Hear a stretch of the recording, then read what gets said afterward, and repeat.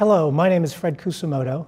We're going to talk about the new bradycardia and conduction disorder guidelines that were just released last week and now are going to be introduced to the clinical community at this year's scientific sessions for the American Heart Association. These guidelines are very, very important.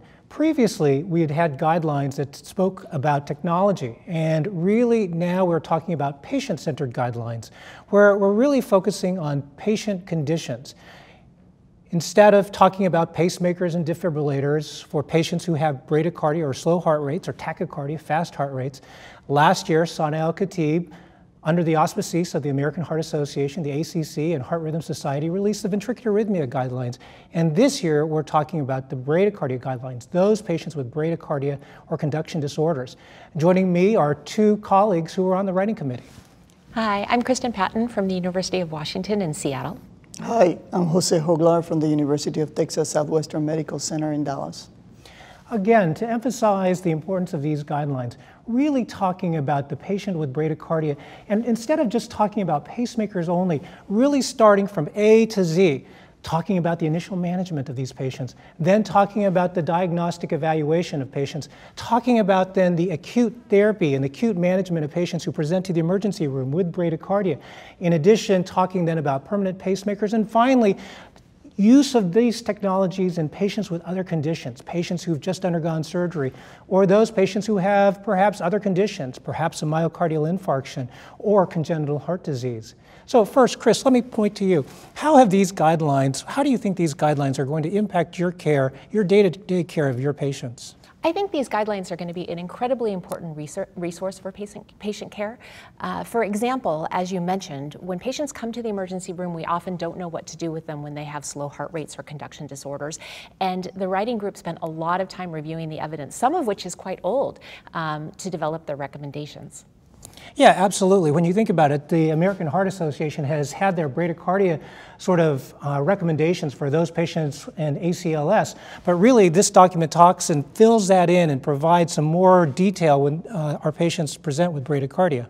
I think one of the things that was so interesting to me about working on this document was really finding out that we have been transitioning in our care of patients away from thinking about them with respect to just algorithmic care. Although we like that in guidelines because it makes it easier for us to take care of patients, in some respects, we found that there were some conditions where we could back off a little bit. For example, in patients who have sinus bradycardia, we know that the overall long-term outcome in those patients is actually quite good.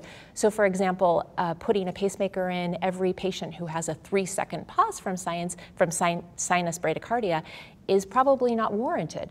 So we can really evaluate the patient and take some time to figure out clinically what's the best thing for them to do, and these guidelines support that. Absolutely. And Jose, how about from your perspective? And perhaps if you could focus on sort of the management, sort of when the patient comes to you with bradycardia or you're worried about bradycardia. So Fred, like you said, the guidelines are quite new. One thing, let me back off a little bit, I like is the structure of the guideline itself, which is not only is patient-centered, as opposed to therapy or device center, but also the format of the new guidelines, the chunk modular format of the new guidelines is more appealing for the busy clinician, be able to pull this information at the point of care, at the bedside of the patient. It can be an electronic device, an iPad, an iPhone, and get the information that is necessary for that clinician to take care of the patient at that point in time, next to the patient, the point of care. So in that sense, I love the new format of these new guidelines. That's very important. In terms of what you mentioned, in terms of the way we treat these patients now, this guideline also provides guidance from the beginning to the end when the patient presents, how to evaluate symptoms, how to make a diagnosis, and subsequently how to apply whatever intervention.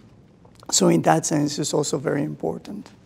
So Jose, you bring up a really important point. I think that these guidelines, they've really become these huge documents in the past that are 200, 300, 400 pages that, the busy clinician really can't get at.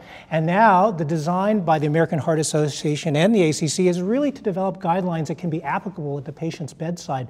But does that really mean then that since they're smaller, are they as comprehensive? How do they look at the data? Chris, you really looked at some of the data. How did you talk about the process of how guideline recommendations were then formatted and developed? Well, This guideline is very comprehensive, and I think that people will not feel that it's too short. But as Jose mentioned, it'll be easily searchable. There are different areas of the document where the different recommendations for different conditions are clustered with the modular knowledge chunk format to explain why it is that the writing group chose to suggest that recommendation. When we were going through each section of the document with respect to the management from the initial presentation of the patient through the course of their care, we did a lot of literature searching.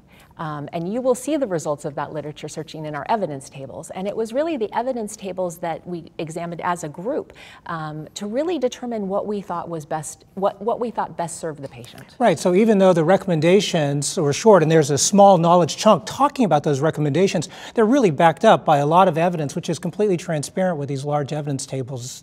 That's exactly right. The beauty of the process, the reason it takes a lot of time is for the writing committee to review this evidence to make sure that these recommendations are based on deep knowledge of the evidence, deep analysis of what is out there, and not based on personal biases or recommendation of the physician's perceived preferences. We have to move away from that and do a data-driven approach to make sure the patients are served better. And to dovetail with that, Jose, you were really important in terms of developing our shared decision-making and thinking about how do we include patients in decision-making when they have bradycardia. So tell us a little bit about that. Yeah, and one emphasis the task force on guideline development, the ACC/AHA task force on guideline development has been doing is over the years have been making sure that whatever decisions we make are really, like you say, it's a patient-centered approach. So we have included sections in the document itself that are also recommend how to approach the decision-making process involving the personal choices and the goals of care of the patient itself, as opposed to the clinician just imposing the personal beliefs or even the data that is out there. So it has to be a joint decision-making between patient and clinician as opposed to a one-sided decision-making. So that's very important. Also, we had, as part of the guideline development also, we included a patient representative during the process to make sure that the process is perceived to be useful, fair, and comprehensive as far as the patient sees it. Outstanding, outstanding. Chris, you talked about sinus node dysfunction. One of the new recommendations of this document is really talking about the use of physiologic ventricular activation.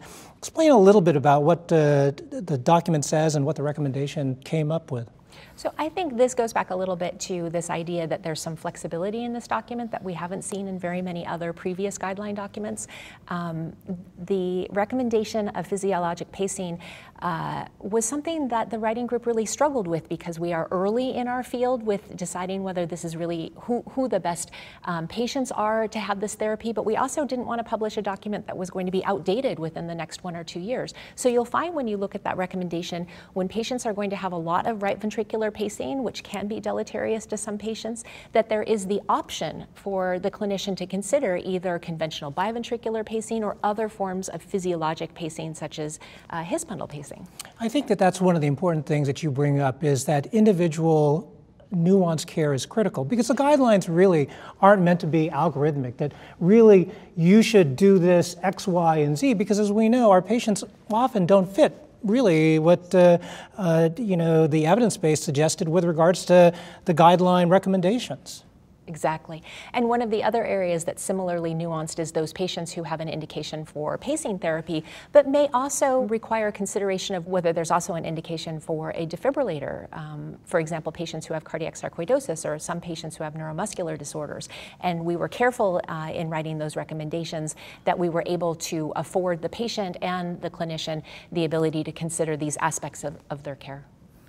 Well, I want to thank all of you for watching this, and I hope that you'll take the opportunity to look at the guidelines themselves. I think that they're very valuable. I think that they really provide you with a way to take care of your patients really at the bedside in a very usable manner. So thank you very much.